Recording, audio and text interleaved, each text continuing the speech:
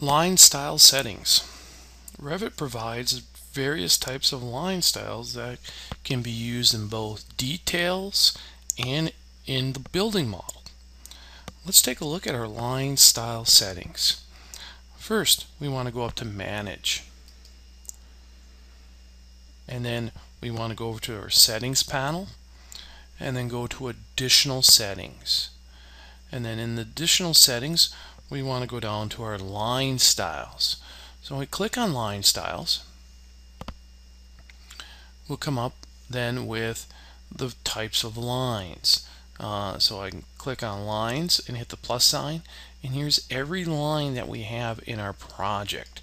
So it will have the line weight, and line weighting goes from 1 to 16, 1 being the thinnest and then 16 being the thickest.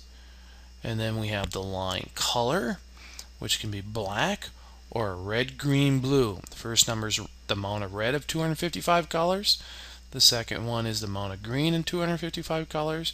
And the third one is the amount of blue in 255 colors.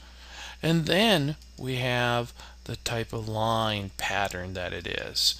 And then so we have a variety of lines that we can use in there. So we have the three basic things that contribute a line style.